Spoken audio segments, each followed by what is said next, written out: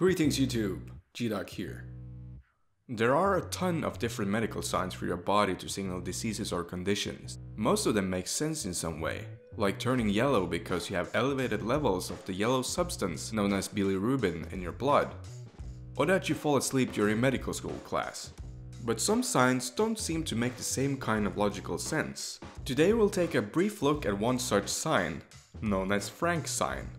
Could a crease on your earlobe actually have an association with heart disease? In 1973, Dr. Sanders T. Frank first published a letter in the New England Journal of Medicine describing heart disease patients with diagonal earlobe creases and pointed to a possible association between the two. Though this first study wasn't very solid, as it for instance lacked a control group.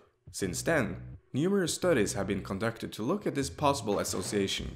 At first, the medical community thought that this sign was only associated with heart disease because it was really associated with the presence of other risk factors, like if smoking caused Frank's sign in addition to heart disease. One large Danish study from 2014 followed almost 11,000 Danes over a period of 35 years. All participants were heart disease free at the beginning of the study.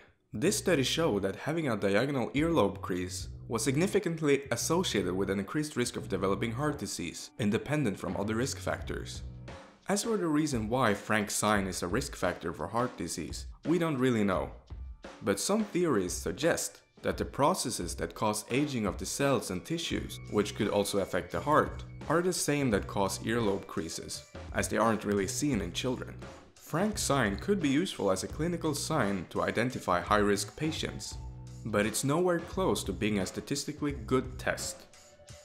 So if you have an earlobe crease, don't panic, or at least try not to. Thank you for watching my video.